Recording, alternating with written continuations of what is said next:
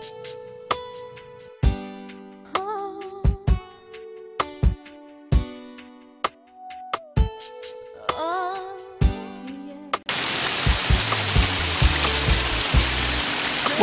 to the Grounds for Sculpture. I'm your host, Savannah Jackson of Les Jardins des Artistes.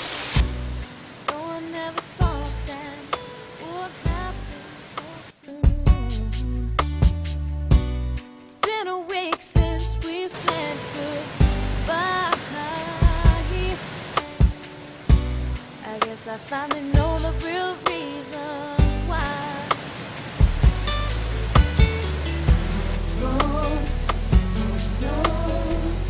Call me crazy, but I can't help it. Till then, all I wanna know is who's loving you now? Who's loving you, baby? Welcome, Patrick Dougherty.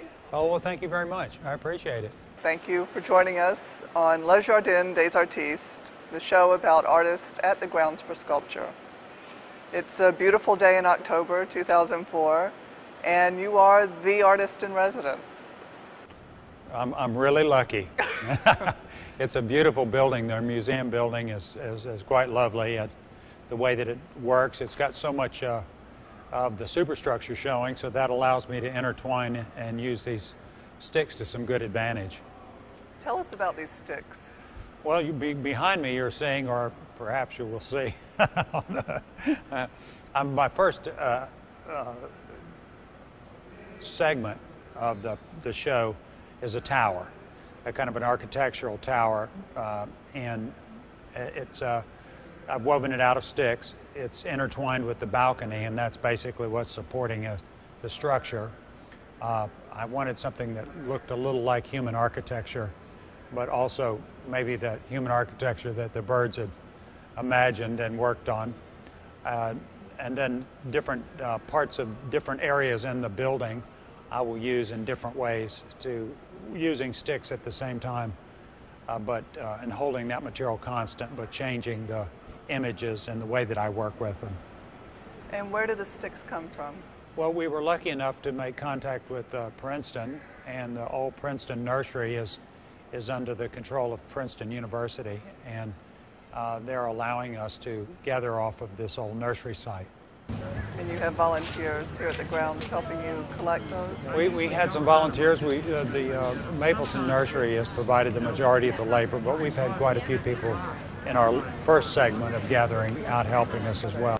Well, we're using privet, as unlikely as it sounds. It's normally in your yard it's quite gnarly, but the materials that we found had been shaded for a long time and then kind of compressed in their rows. They'd been lined out as for shrubbery stock, and so they're kind of unusual looking, long, thin, white lines. And then we're also using maple, which grows in profusion in this area, kind of a red maple, the majority of it. I went there initially and walked that property out there, and then beyond that, I'm out there helping gather, so that I can, if I see things that I like, I can immediately intercede and say, let's get some more of that, you know. And then I'm going to work in 3 segments here, 3-week segments. So I'll have, you know, a lot of sticks used before it's maybe 15 tons of sticks, something.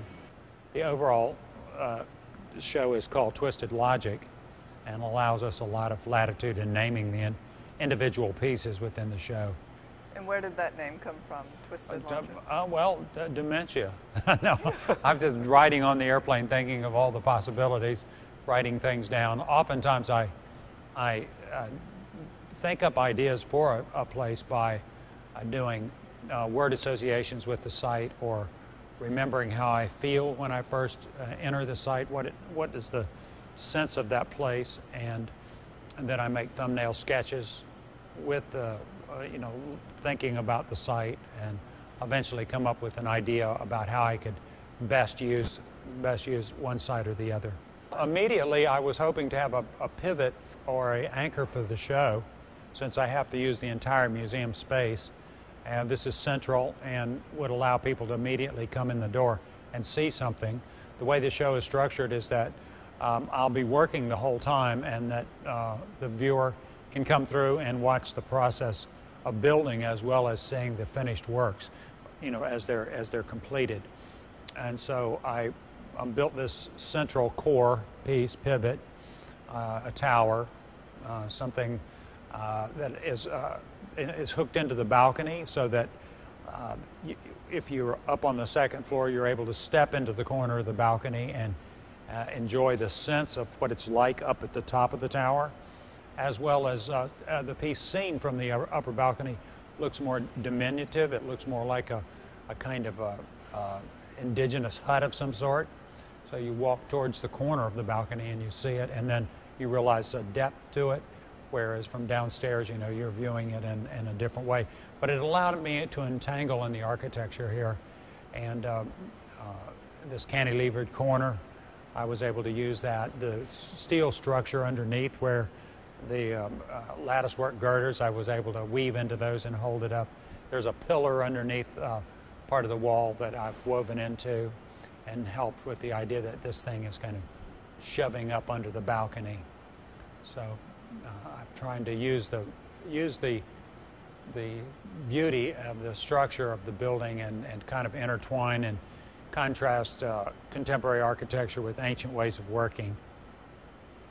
And this is an ancient way of working. Well, I think so. You know, kids go through a building phase in their childhood development, and usually they're either using sticks or clay or dirt, but sticks are venerable and much relied on material for housing for both humans and other animal life. And for the millions of years before we started living indoors, we used sticks extensively for every conceivable thing because of their availability and utility. So in a way, you know, it's easy to conceive that I might use sticks or employ them to kind of recreate my own childhood, and also to hint at the depth of the use of this material in human history. And you are one of the few artists doing this. Yes, I am. I've carried it to an extreme. Well, we're glad you have. Well, I'm really glad to be here in this space, because I think that the contrast between the saplings and the landscape that's immediately outside, there's a just interplay between you know, these beautiful shrubs that they have here, these specimen trees, and then the sticks as I'm using them. It shows kind of source and practical use all in one view. It's probably one of the reasons you were attracted to this space, I imagine. Yes, you know, it's so unencumbered too, and it's got a modern look, and it's just a beautiful space. The interplay with the out of doors here is just so profound that I really respond to it. It's just hard to be unhappy here. Good. And upstairs, you've started something else on the balcony. Yeah, I have the idea on the upper balcony. There's a lot of space up there, and of course I want to fill the space and have a credible show. So I'm working into the rafters, building a kind of a big kind of bowl or some shape, kind of a bowl shape on the other side of this bed, that you would, if you could imagine taking the top off this tower, laying it up haphazardly against the wall, shoving it up against the ceiling to some degree, and then using that as a starting point for the second piece. And there are people, while you're working, coming through to see. Yeah, and as we, you know, now we are kind of initially founded here. We got something to show, and so it'll be easier to have people come in, and we could just take the area that we're working on concisely, work there, and allow people to travel around and see what we're doing. And since we've got something to compare with, they'll be more interested in what we're doing. People that are coming to the Grounds for Sculpture are generally a selected audience, although I try to think about building things that are attractive or that have associations with everyone, whether it be the UPS driver that walks in the building or just anyone. The most casual viewer is someone that I reach for, because they're, you know, and if it resonates with everyone along the, you know, of all ilks, then, you know, you have a good work, and you can kind of that interplay, that conversation that goes on immediately between the viewer, both during the building process and as you near your final product, it's very important to me. Just I mean, it's I have all this feedback in one way. I mean, you know, I don't have to wait and find out months later what people think, but also it helps true up your ideas and make you more honest, and really informs your work and informs you as an artist and as a person. A good sculpture elicits lots of associations, and so someone might say, wow, you know, this reminds me of my grandparents' farm. You know, my grandparents, they would just, if they needed a handle for their rake, they just went out and cut a tree down and used it. I remember that. And you know, somebody might say something about their childhood, that, you know, we played at this place. You know, it was a big maple tree that was laying on its side, and we played there for years. Or you know, in our neighborhood we had Sticktown, and, you know, my parents worked on Sticktown too, and then when I was a kid I started working on Sticktown. So, you know, like these intergenerational spots where people kind of worked at things. And so we're all aware of pictures we've seen in National Geographic and indigenous people, and sometimes people have a particular love for nests and bird nests, and say, God, you know, I had this nest in my backyard, and it was just, you know. So there's a constant level of associations. For me, not only is the association with nature, but with drawing and the use of space. So, and in terms of the drawing, these surfaces are drawn surfaces, and the way that you work those lines, and they intersect, and they're Xing out and diagonaling, and like line differentiation between color, and also thick lines here, thin lines there. All of that, you know, is what carries the burden of the illusions that you're casting here. If it was just a kind of a haphazard thing, it would be worth maybe one look. But the crafting of the lines, as you might take your body and draw, adds a depth and a dimension to the work. Of course, all students start out in clay, and this is another kind of greenware. The problem for me in clay was that I wanted to work large. I also wanted to work immediately, a kind of way that wet clay works. There's a kind of ability to work into the surface quickly, to mark make, you know, and that this material is just so flexible. You know, it will work right into this balcony. I break the window out, I could run sticks out the window into the trees and back around the building into the doors. You know, it's a very plastic way of working. So I translated some of my early attempts in clay into another kind of mark making, another kind of plasticity. And I added to that there are lots of different sites that people could use a sculpture, but it can't be a permanent sculpture. So I've directed my work, and it all came as a piece that I've been offered lots of different spaces that are not permanent art spaces, that allow or that demand a kind of plasticity, immediate working, quick. They can't have you there for months working on it. You can be there for 2 or 3 weeks. You put it up, it really holds its own in that space, and then 3 months, 2 years later, they come and take it out and hope something else new will happen in that space. How did you get the idea to use sticks? Well, I think that your childhood always plays a huge part in your what materials that an artist might choose later in life. Some people are, spend a lot of time drawing as children, and not so unusually they would end up being, maybe their work as an artist would be focused in that way. For me, I did a lot of play in the woods as a child. I had made lots of things and had continued to make things out of all kinds of materials, but had a difficult time recognizing myself as an artist.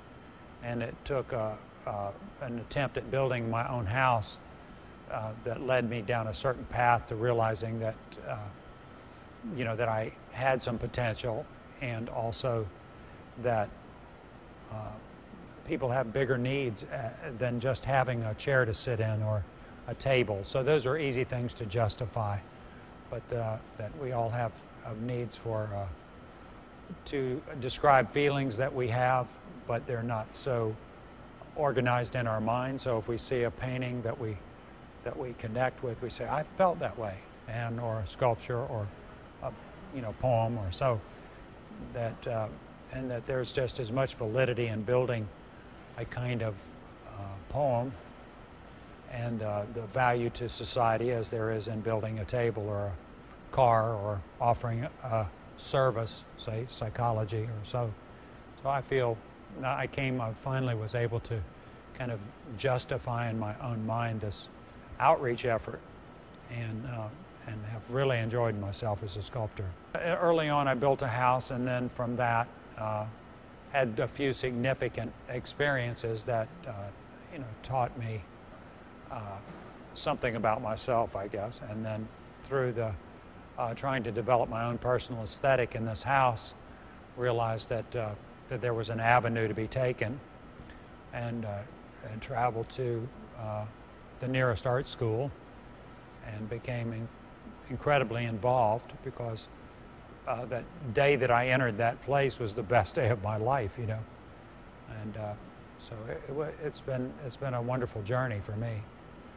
And you've achieved what a lot of artists try to achieve, which is constant work and artists in residencies. Yeah, well, you have to in some way leave art history to the art historians and to the future. If you worried about whether something was good or not before you began, or whether it was art historically significant, I don't think you would get started. So there's a way that I did not concentrate on trying to become well known, but concentrated on trying to work every day as an artist, and that has was a good move. I also tried to move out from my own community into a wider, ever widening ring of opportunity, and so it's I think that it's as easy to be a national artist as it is to be a local artist. The trouble is you have to be in the nation. You have to be willing to travel. You have to be able to work other places and make yourself known and offer yourself out in a wider ring of involvement and complication. So. And you've become an international artist. I've had lots of opportunities. I usually work word of mouth. People see my work and then feel compelled to contact me. Now, my schedule is usually full for several years in advance, although sometimes I do all of a sudden have an opening and I might take someone out of sequence, but generally it takes time for me to get around to working for someone, and that's been a great opportunity. Tell us about your work in Germany. Last year? This year in April, I worked in Germany and worked in Osnabrück. It was a very interesting place. I worked for a combination. A lot of times I'll work for multiple sponsors, and that's the way that they're able to get the money together to have me come. In this case, it was for an art association, a kind of a sponsorship group in Osnabrück, Germany, and they sponsor different public art situations in the city and the city itself. And so that partnership brought me there, and I was lucky enough to work on this big gate, which was built by the Prussian army on its return after it trounced Napoleon in 1812 or 13 or so. And this gate was a significant entrance into the city. There was a ring of roads around it, and all these roads passed by this gate. It had wonderful viewing, and lots of people traveled through the gate into the city. So I was able to work on the front of the gate and make a big huge piece that was a series of smaller gates that leaned and paid attention to this kind of mother gate there. And you were able to walk up over the top of the gate and look down in the pieces as well. So it made a really interesting opportunity, interesting situation where we had lots of constant viewing from traffic on the road as well as passers-by. And what kind of trees? In that case, I was able to use willow, and the city itself, they had quite a crew that had a few months off in the middle of the winter, and we were able to gather an enormous amount of material for me. So I was totally flummoxed in a way. I was amazed and happy, and I couldn't imagine making something very small and disappointing them. They had gone out and gathered so much wonderful material, so I had to do something significant and kind of monumental to go with the monument that I was working on. And what were some of the reactions in Germany? Oh, I think everyone was interested in it because, as I said before, that sticks have kind of a universal appeal to children, and the Germans, like maybe particularly, they love walking in the woods, and each town has its own patch of woods, and people go out there and walk around, and so I think that that population in particular has a love of nature and big interest in flowers, and so they were particularly interested in this. Next year I'm working in Lacoste, France, near Avignon, and really it's a town, and I get to choose a place in the town and work. I've really already made a site visit, which I do each time that I make a piece. I usually go there ahead of time and try to work out all of the details of working there. Where will I find my material, and who's going to help me? Where will we find scaffolding to work with? And we just how the piece would be oriented, and how to get. My job is to excite people's imaginations, so I have to figure out how to place a piece so that it activates a space and that plays to the views, so that when you walk in the door, or you turn the corner, or you come up over the hill, or you round the drive, that you're seeing the sculpture and seeing something significant, and that leads you to kind of a first strike capability, and then you're able to get the person to run over, and then while you have them, then you can show them the subtleties of the work. Interesting. And do you know what kind of trees you'll use in France? I found a place along one of the rivers there that has willow and great profusion, so I'll be able to use willow. Willow is a wonderful, flexible material, and comes in quite a few colors. So oftentimes that I'm able to use the subtlety of massing these colors up and can make quite a difference in the feeling of a piece. I live in North Carolina, and I've lived there most of my life. I built a log cabin there and live in a rural area near Chapel Hill, North Carolina. And it's a very beautiful university town, so it's easy to be there. And then I travel out from there. And what kind of trees do you use in North Carolina? Well, generally all up the East Coast, and it's true here too in New Jersey, is that there's lots of maple. And anytime there's some disturbed ground, then the first thing that seeds into that area is the small maple trees. And so I'm always looking for my material along ditch banks and between buildings, and maybe old parking lots that have been abandoned, and for sale sign backed by, what is a kind of a second growth.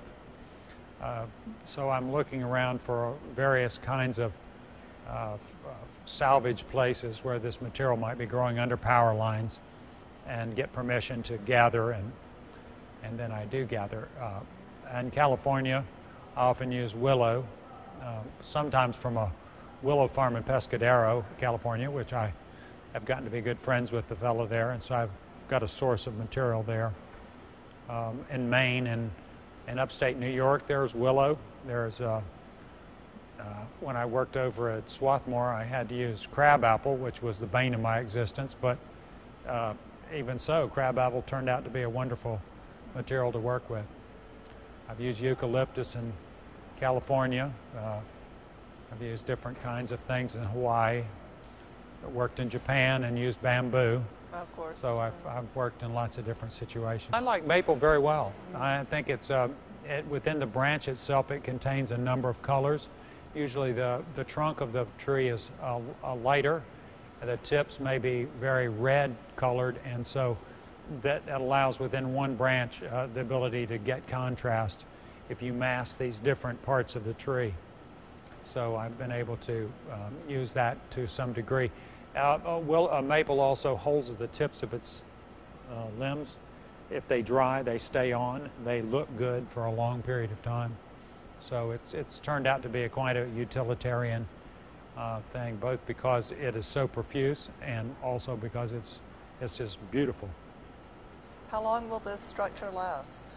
Well, interiorly, the structure would last forever. Dust is always a problem inside, but if you could wash it off, you know, it would be there. But generally, people have me work for a certain period of time. In this case, the piece will be up through May, and you know, so that'll be a good long run. And they have an enormous visitor population here, so lots of people will get to see the work. So it's a worthy trade-off to spend a lot of energy on building something when so many people get to see it.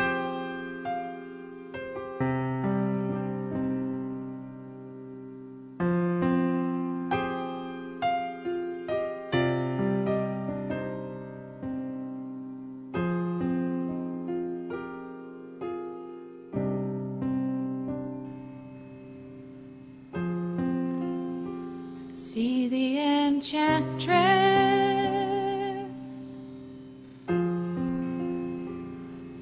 in her long white dress.